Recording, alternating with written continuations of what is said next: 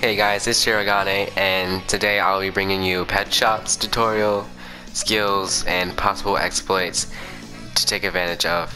And now, right off the bat, when you see pet shop, you'll think that he's broken and hard to deal with and impossible, but really just throw that theory under the window, like out the window, and burn it, and just destroy it completely, because that's just not true.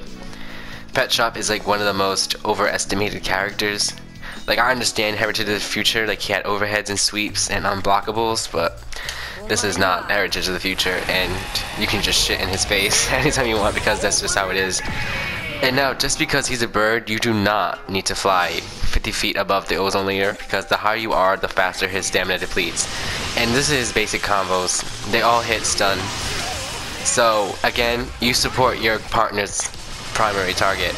And by holding triangle, you do throw icicles, and they do go farther than the regular icicles, and they track way better, as you can see, because the icicles only go this far,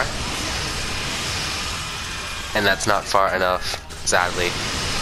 So the thing about Pet Shop is that he's heavily stamina dependent, and you always have to keep an eye on it. Just always keep an eye on it, and try to stay as far away as enemies as possible. But do not be afraid to go up all in their face and just throw a barrage.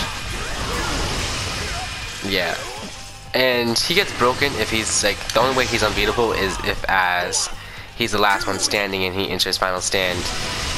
That is the only reason where he's broken and untouchable, because he has speed boost, health boost, defense boost, everything, the whole nine.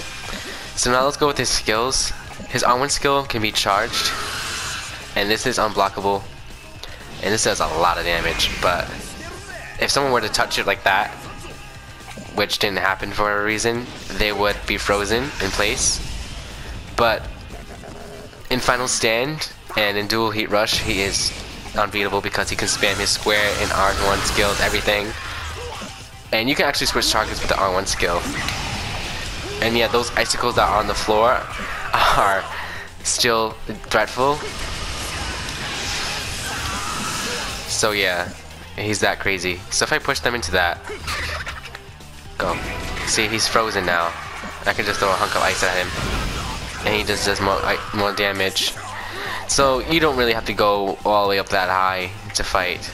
And he is a destroyer for some reason. I don't understand why. He should just put ice traps. But he can just go around the stage and do this just to fill up the meter for his partner. But he's just a supportive character.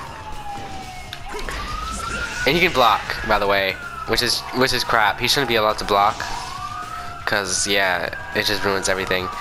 And now with his O skill, this makes damage he receives like lesser, and Def 13 just came out of nowhere and deserves to die.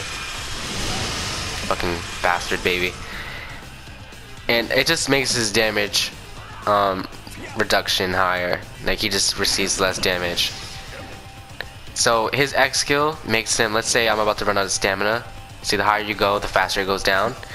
And I need an extra boost before I land. I just press X, the X skill, and I'll just go a higher altitude without wasting stamina. And that's generally it. His L2 skill is actually offensive, but it's the same way. So let's go to Abdel and do it. Yeah, it's an uppercut, basically, if you're not afraid of going in their face. But don't be afraid to hold the triangle button. He doesn't have any unblockables besides his R1 skill, but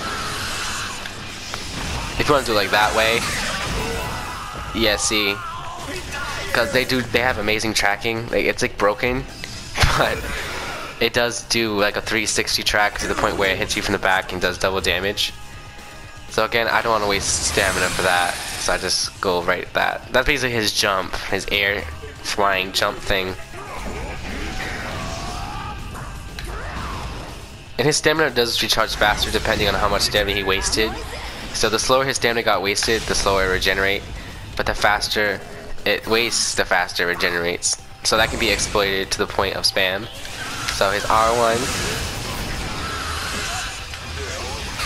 I fucking hate Def 13 at some points like this, because he just gets in the way.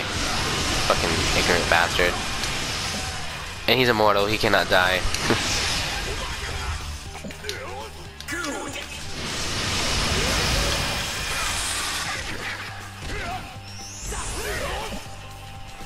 And really, the only way you should connect a DHA, really, is by surprise attacking your opponent's, yeah, just by surprise attack.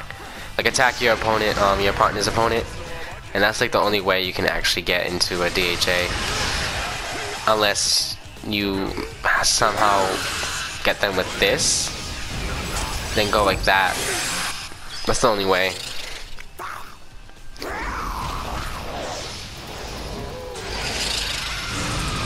I think I covered everything on Headshot. This is basically him. I didn't choose the Kai rooftop because that's like the worst place for him, and that's really ironic. But yeah, that's just how it is. So yeah guys, that's Pet Shop. He is not all that, so do not be afraid of him.